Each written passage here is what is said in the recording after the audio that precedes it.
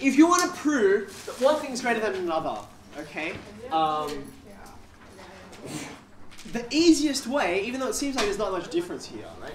The easiest way to prove that one thing is greater than another is to prove that if you take this difference, the difference will be positive, okay? Now you're like, algebraically, what did we just do? I just subtracted b from both sides, so it's like no big deal, right? But what does this mean geometrically? Let me think about it by putting these on a number line, okay? Now, if you've got like, 0 over here, -1 over here, going that way, so your negatives and your positives, okay? I want to prove that A is bigger than B, right? Another way of saying that is that A is to the right of B, okay? Now, when you're taking a difference, when you're subtracting, right, the order matters. Which one you subtract from the other, right? Because A minus B and B minus A are not the same thing, okay? So, to rephrase this, instead of saying it algebraically, these are both algebraic statements which are totally equivalent, okay? To prove that, I'm going to say it geometrically, that A is to the right of B.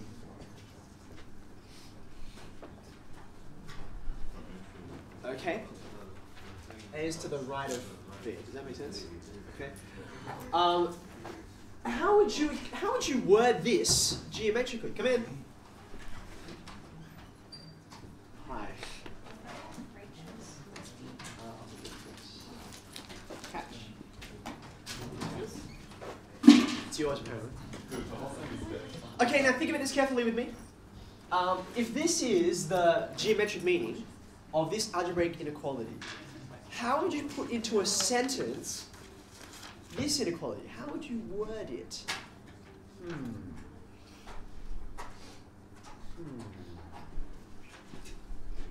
When you subtract b from a, the result is positive. Now that's true, but you're still speaking algebraically.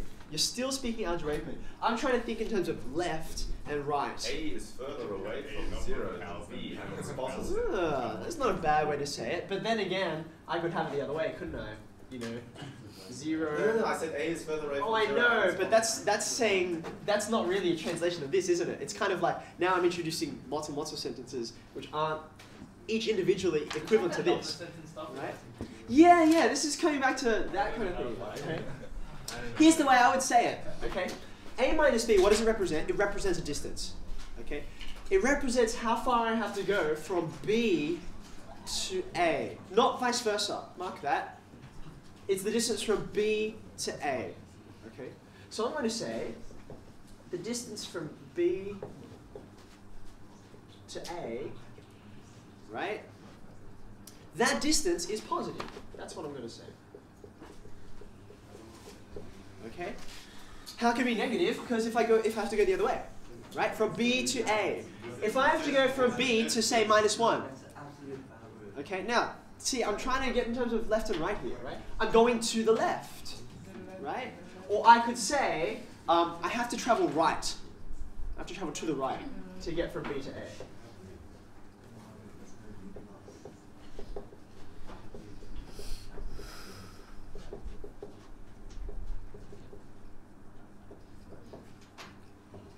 Okay, are you happy with that?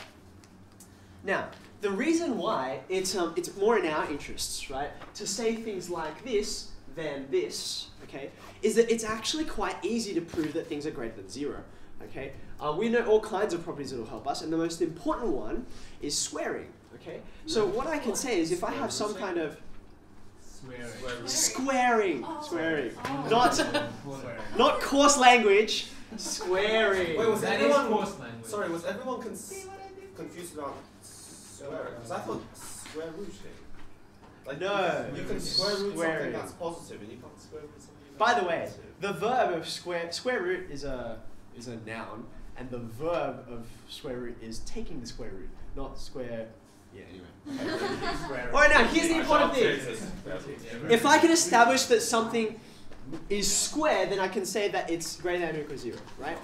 And furthermore, if I already know that A isn't equal to 0, okay, then I can say that unequivocally, it must be positive when I square it. Okay, does that make sense? Because the only way, and I'm actually going to introduce a weird little bit of notation here. The only way that I can get the equality, right, if I can reach the boundary for 0, okay, is if and only if a is 0. Okay, so there's a short form for this. Saying if and only if turns out to be a really, really common statement in inequalities. Okay, so it means if, and this is the only way it can possibly happen, right?